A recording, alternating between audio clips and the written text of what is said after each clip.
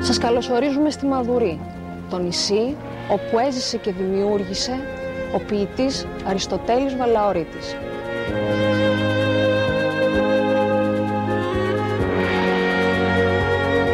Ένας άλλος μεγάλος λευκαδίτης ποιητής, ο Άγγελος Σικελιανός, ύμνησε με τα δικά του λόγια το νησί που τον γέννησε. Νησί, αβασίλευτη στο πέλαο δόξα, οριζωμένο στο πολύβοο διάστημα και στου ομήρου το στίχο λουσμένο, βυθισμένο στον ύμνο.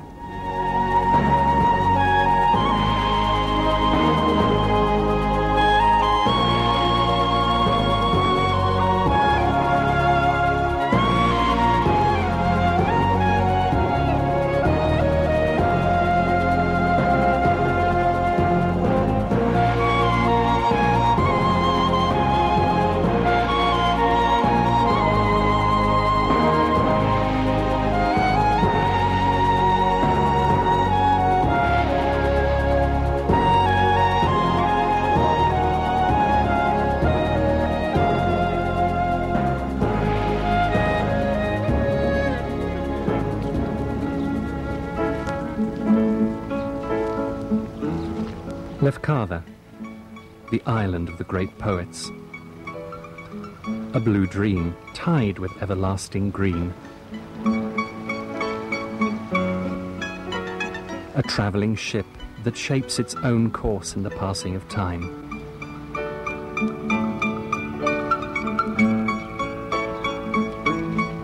There are two sides to the island's visage, both of them very impressive. One is green, sinuous, cosmopolitan.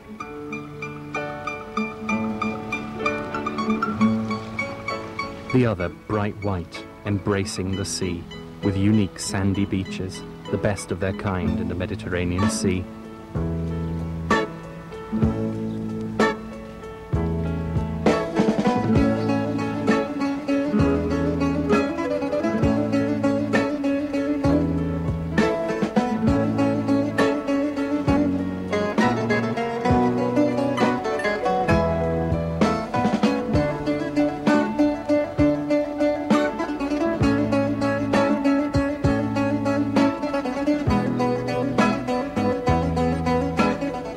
The island is mostly covered by catch that goes all the way down to the sea.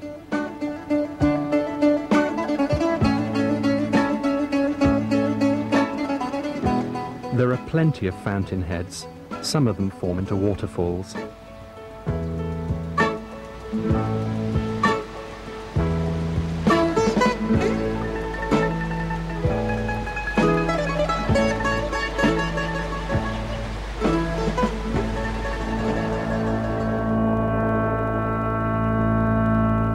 The Archaeological Museum of Lefkada.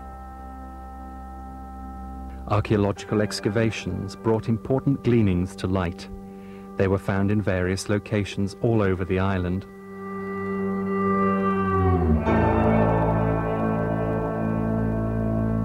The German archaeologist Wilhelm Dörpfeld, who has also worked on the Trojan excavation, had an important point to make.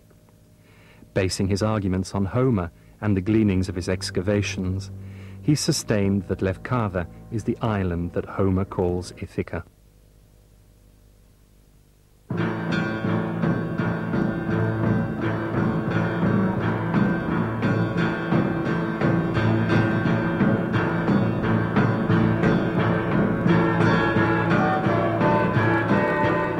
There are many who support his theory, although his work wasn't completed. He died in 1940 and now rests in Lefkada, near Nivri, where he spent most of his life. The old capital of the island was called Nirikos. In the 7th century BC, the island was occupied by the Corinthians, who needed to establish a supportive shelter on the road to Italy and the Adriatic.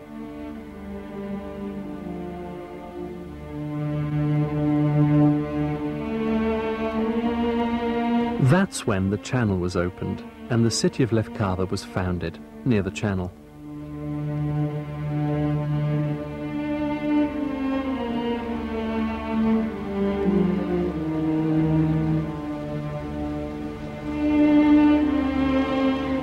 The first thing that catches your eye is the imposing Venetian castle of Aia Mavra, named after the city so called during the Venetian occupation. It was constructed in the 14th century by Ioannis Orsini. It's a significant example in the field of fortification art. Franks, Venetians, Turks, French, Russians had occupied the island. Finally, in 1810, the English incorporated the island into the United Nations of the Ionian Islands as a self-governed nation under the English shield. In 1864, the English withdrew, and the island became part of Greece.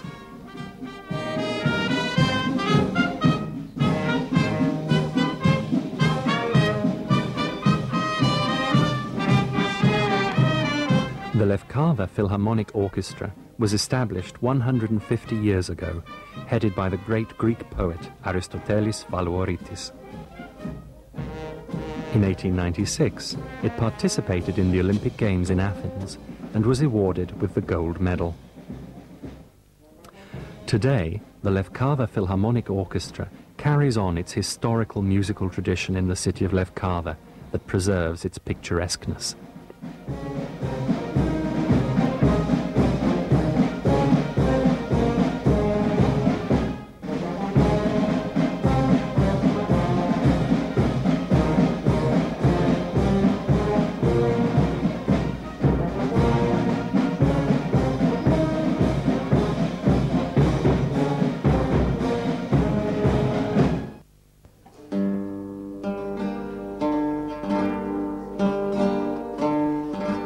Lefkadian serenades can still be heard in traditional taverns.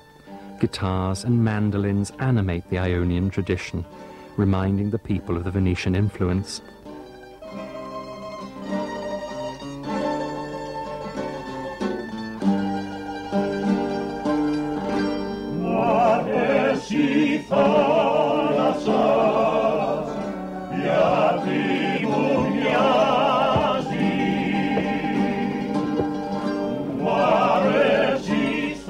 Maria Callas was also seduced by the long-standing Lefkadian musical tradition. In 1964, she, together with Aristotelis Onassis, were present in the city's central square to attend a musical.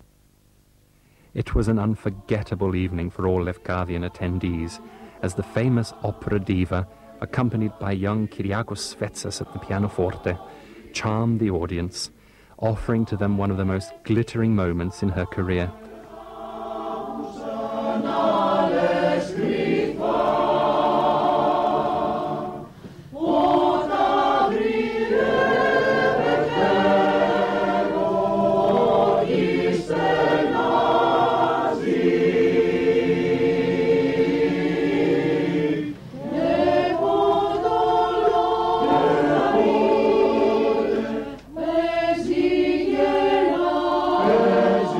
Yeah.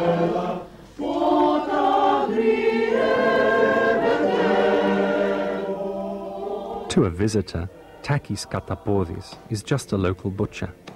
However, to the local people, he is the man who, for many decades, uninterruptedly works towards a unique target: the establishment of the Lefkadian Phonograph Museum.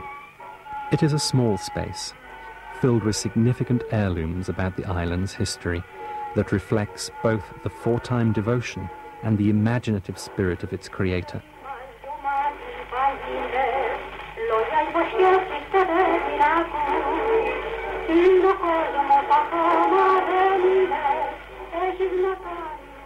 Lefkada holds a unique world record. In 1993, the Haramoglios Library was recorded in the Guinness Book of Records. The Haramoglios Library has been the life work of its establisher, Telis Haramoglis. It's the only existing library holding 40,000 titles and over 80,000 topics about the island of Lefkada.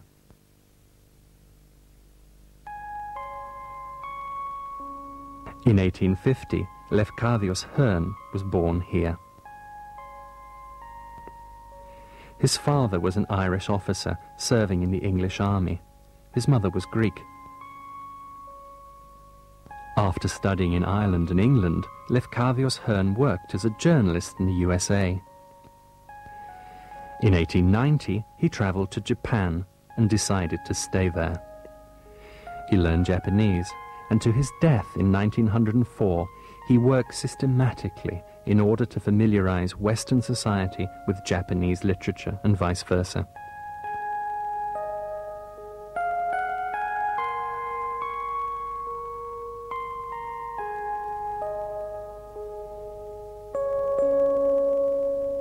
He has accomplished a work of enormous impact. Many Japanese visit Lefkada, homeland of Yakumi Koizumi, as he's known in Japan.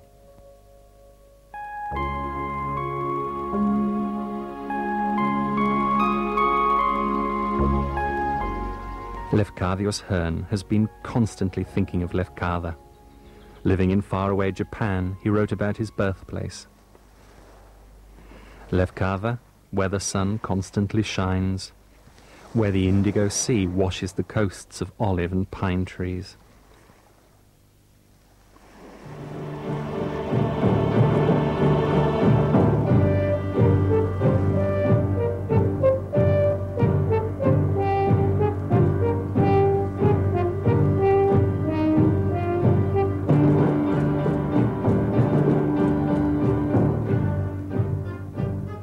On St. Nicholas Island stands a historic chapel in the same place where the temple of Aphrodite once stood. This is where a well-known Greek poet lived for a while, Angelos Sikelianos. Σε αυτό το νησί όπου από τις αρχές του αιώνα συνέδεσε την παρουσία του και τη δημιουργική του πνοή ο μεγάλος πνευματικός αετός της πατρίδος μας, ο Άγγελος Σικελιανός. Αυτός που αμέσως μετά το γάμο του με την Αμερικανίδα Εύα Πάλμερ και το μικρό του γιο τον Γλάφκο έφτασε σε αυτό το χώρο, αγκυροβόλησε και ταυτόχρονα η φυσική δημιουργία, η καθαρότητα του τοπίου, η απλότητα και η απεραντοσύνη της θάλασσας μαζί με την αγιότητα του χώρου του έδωσαν τα περήφανα πνευματικά ανοίγματα αλλά και τα μοναδικά φτερουγίσματα για να γίνει ο μεγάλος διδάχος τόσο της ρωμιοσύνης όσο και γενικότερα να σελαγίσει προς την αιωνιότητα.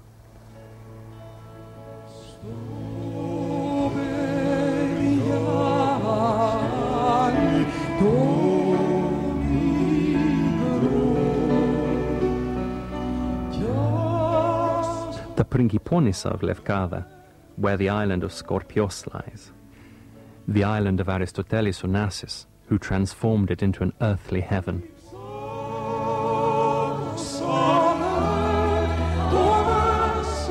Its view is particularly impressive if one looks at it from the mountain opposite. Right in front of us are the evergreen islands, Prinkiponissa, Mavouri, Skorpios, Sparti, and Meganisi.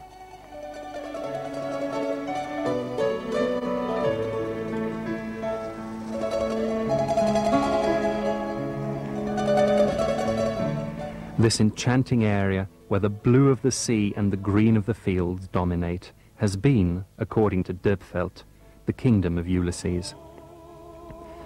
More and more visitors from all around the world are travelling down the same courses today and get to discover the natural beauties of the island. What fervor, what passion, what yearning, and what pain. We realized our only mistakes, and so changed our lives.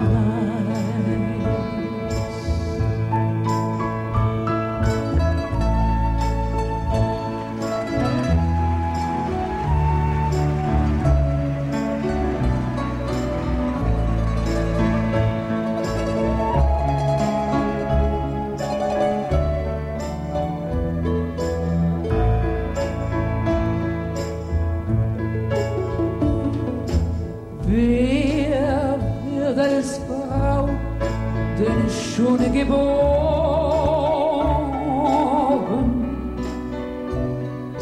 Man wird zu Frau doch erst gemacht. Ich mag dich, weil du klug und zärtlich bist, und doch, das ist es nicht allein.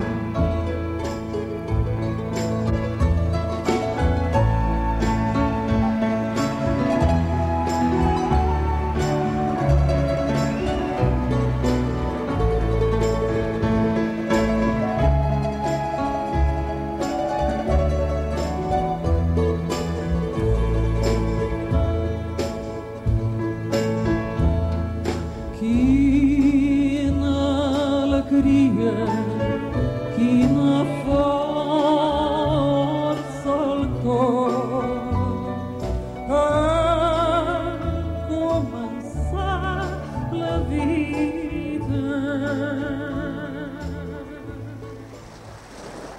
The foreland of Lefkada.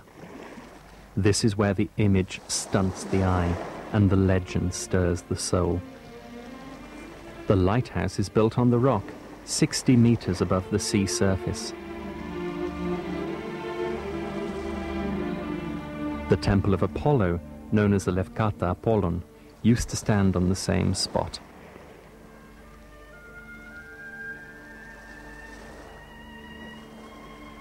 The rock is called the Rock of the Lady. According to tradition, the name Lady is based on the poet Sappho, who was born in Lesbos in the middle of the 7th century BC. Let down by her love for Faunas, Sappho jumped down Apollo's rock. The legend survived to the most recent years and inspired the poet Lord Byron, who wrote about Sappho's tragic end. Darksome Sappho, I wonder, couldn't your immortal verses save your bosom that was soppy with the immortal fire?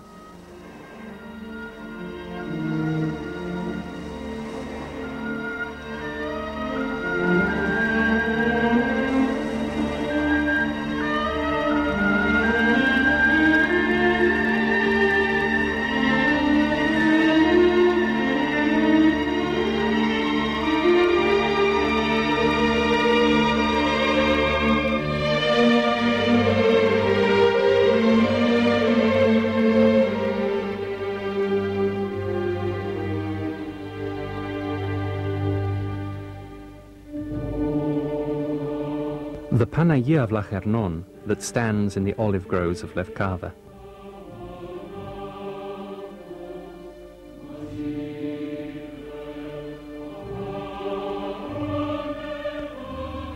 This is where the poet Ioannis Zambelios and the Greek chieftains swore to fight against the Turks in February 1821.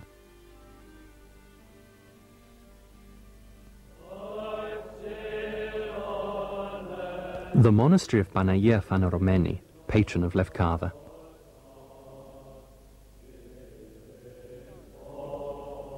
The first traces of Christianity on the island lead to Pavlos the Apostle when he disembarked on the beach just under the monastery where the temple of Artemis the Lefkadian once stood.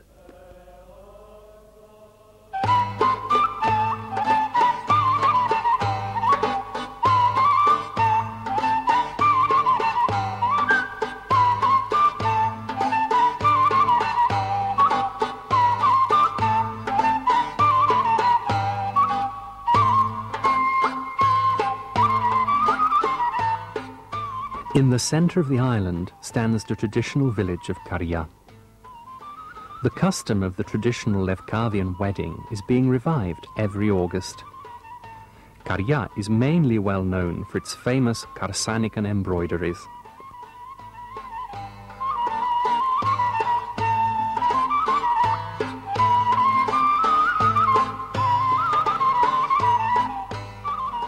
Γεννήθηκα και ήξερα να κεντάω. Κεντάγανε όλες οι γυναίκες. Σε όλα τα σπίτια ήταν κόφα με κέντημα. Στο σχολείο το κάναμε χειροτεχνία. Στα σπίτια όλα κεντάγανε, εμείς όλες η ηλικία και παραπάνω και παρακάτω μάθαμε να ξέρουμε τη βελονιά. Προσπαθήσαμε να τη διαδώσουμε και στα παιδιά μας και στα γόνια μας και θα χαρώ πολύ, έστω και πεθαμένη, να μείνει η βελονιά αυτή, γιατί είναι από τις λίγες που υπάρχουν. Δεν νομίζω να υπάρχει άλλη βελονιά στον κόσμο σαν την Καρσάνη. Καρσάνη λέγεται. Αλλά λόγω που ξαπλώθηκε σε όλα τα χωριά της Λευκάδος, τη λένε Λευκαδίτη.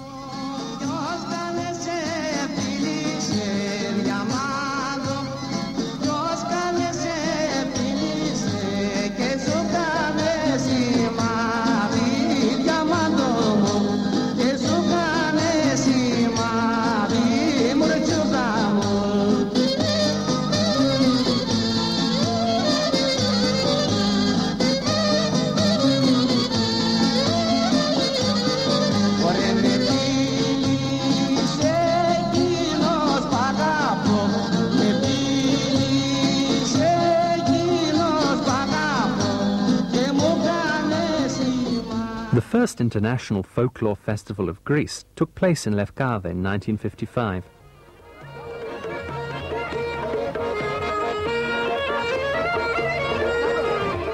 Since then, young people from all over the world meet here every year to present their traditional dances and send everywhere a message of companionship and peace.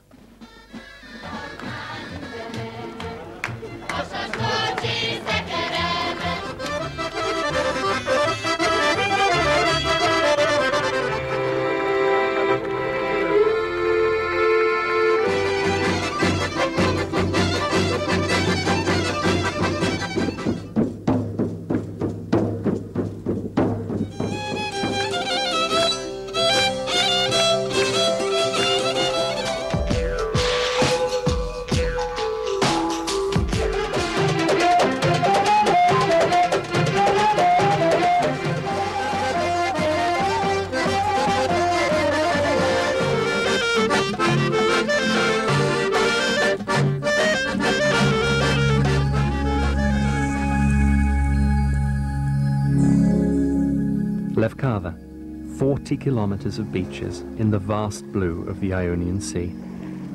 Είναι λευκή η κόρη, λευκή σαν τους αφρούς, κοιμάται και ξυπνάει τους αναστεναγμούς. Πλαγιάζει με το κύμα, μες στις κρυφές πηγές, σαν τη Λευκάδα κόρη δεν είδατε ποτές. It's the time when the sun bids farewell to the island of the great poets, giving it away to the immensity of the sea. The time when Apollo's chariot will follow the road to the country of the rising sun, carrying Lefkada's messages to faraway Japan.